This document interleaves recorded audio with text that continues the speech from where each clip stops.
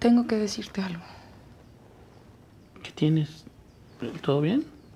Perdóname. ¿Qué pasa? Tranquila. De verdad, lo siento mucho. ¿Qué está pasando? ¿Qué? Es que te voy a engañar. ¿Por qué estás diciendo eso? Pues porque sí, porque no puedo con la culpa, porque soy una mujer muy honesta. Y porque sé que cuando me enamore de Carlos, pues ya no te voy a amar a ti y me va a doler muchísimo. ¿Qué Carlos? Trejo. ¿Carlos Trejo? ¿El cazafantasma? Sí. O sea, no tienes que avisarme que me vas a poner el cuerno. O sea, solo no me pongas el cuerno.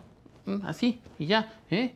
Y mucho menos con un güey como ese. Pero pues es algo que va a suceder, que no va a depender ni de ti ni de mí, va a ser más fuerte que yo y que tú. No, o sea, solo no lo hagas y ya. O sea, es muy simple. Y no va a ser mi culpa, va a ser en tu sillón, en el que ves la televisión siempre, con el que reúnes a todos tus amigos. Y vamos a tener una noche de pasión increíble. La vamos a disfrutar muchísimo. Y vamos a estar ahí mientras que tú te vas a trabajar. Pero no te preocupes, esto va a ser dentro de 6 meses. O antes, no sé. No, a ver, es que no entiendo. ¿Por qué Carlos Trejo? Voy a ir a ver a mi mamá al panteón y él va a llegar en su moto. Muy sexy, con sus pantalones todos pegaditos y su sombrero de cuero. Y me voy a excitar muchísimo cuando lo vea. No lo voy a poder evitar, me le voy a ir encima. Él se me va a venir encima. Vamos a tener sexo apasionado ahí en el panteón. Nos vamos a enlodar por completo. Sofía, te estás alterando, ¿sí? Por algo que no ha pasado todavía. Entonces, mira, vamos a terminar de desayunar y luego hablamos, ¿sí? Pero es que mira, ve los mensajes que nos vamos a mandar. Me va a decir que le gusto.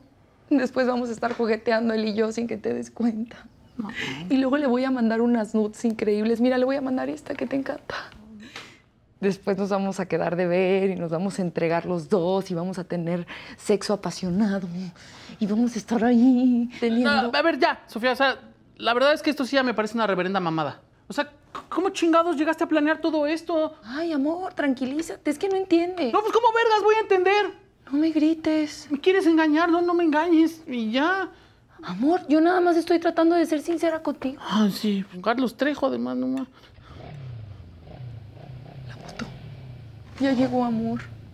Pero, Uy, 6 meses, ¿no? uy. Te amo. Al ratito nos vemos. Limpia todo, por favor.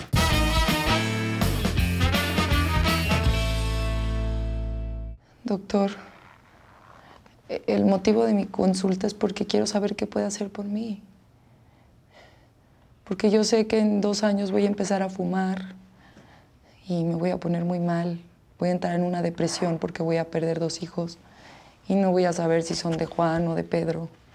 Me voy a casar, después me voy a divorciar, mi familia se va a poner muy triste, voy a estar muy sola.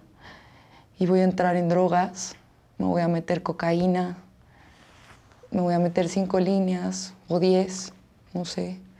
En el 2030 me van a meter a rehabilitación. Voy a salir victoriosa, mi familia va a estar muy orgullosa de mí.